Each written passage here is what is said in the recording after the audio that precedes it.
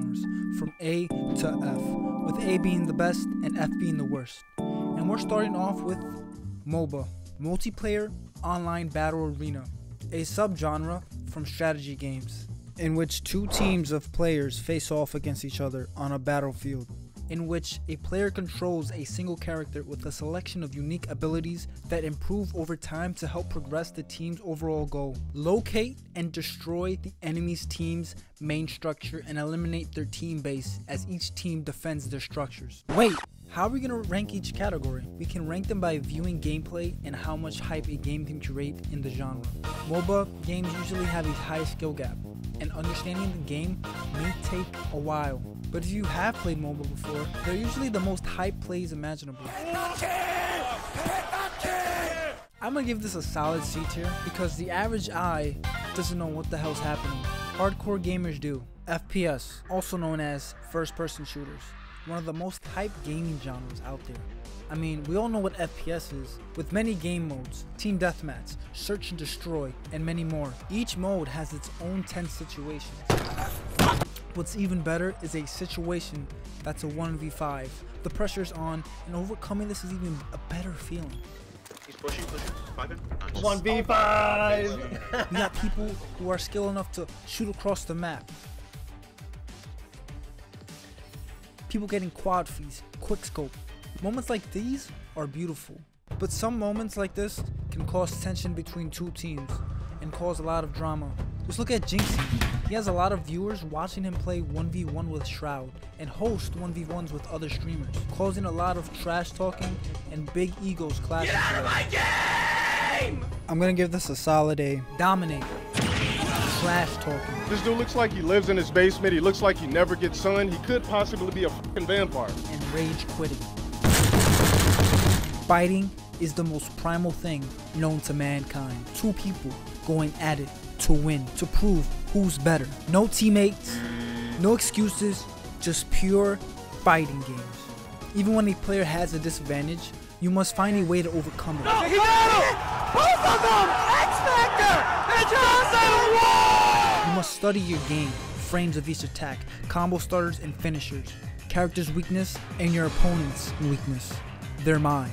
Is he a hothead, or is he cool, calm, and collected who adapts to his opponent? And the drama? Oh shit, the drama is amazing. Starts e-thugging. You don't know me. As simple as that. You could call me a bitch online all you want, but in real life, this isn't a fucking game. As simple as that. You say it to my face right now. All right.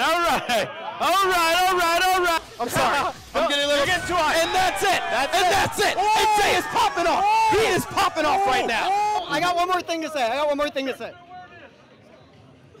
So, there's going to come a point when you forget about what happened, and you're going to want to come back at me.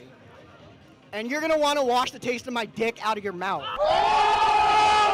I'm going to have to put this in A tier. Sports. Yeah, they're fun to watch. Oh, look at him. Look at him do that amazing thing. In the real world, competitive sports are amazing. But video games, watching them is a bit corny. I'm not saying you talking trash to your friend, you beat them in FIFA. I'm not saying that. I'm talking about esports. It's the most... I don't know if I'm just desensitized or something. Like, I just can't comprehend the magnitude of this sport. And put the T-Wolves into the playoffs! I'm gonna have to give it a straight F. There's no hype to this. Like, you can't get hype on this.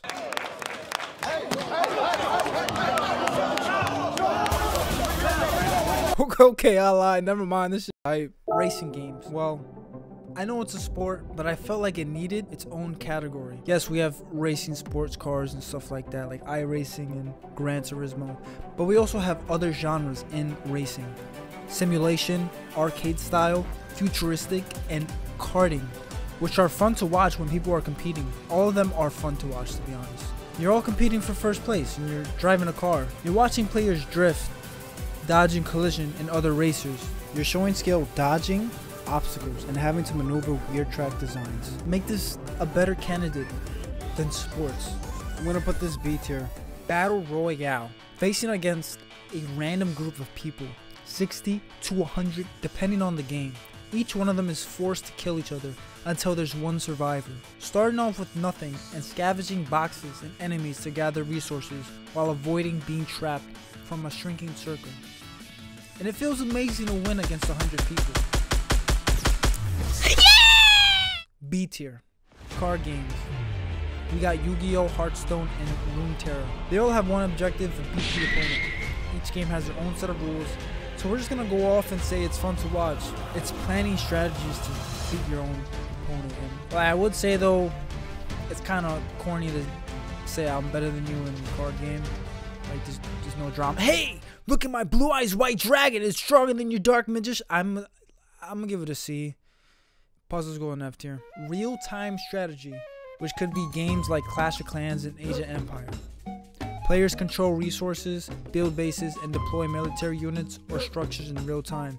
I'm gonna be honest with you, this isn't. I don't really play these games.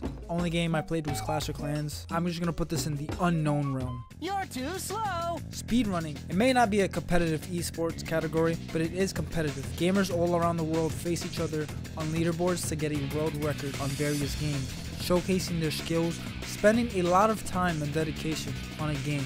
I find it remarkable that these players play the same game over and over again and exploit the game with glitches. And I'm gonna have to put this in B tier.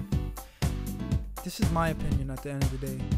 Go in the comments and type in your tier list. Let me know what you think.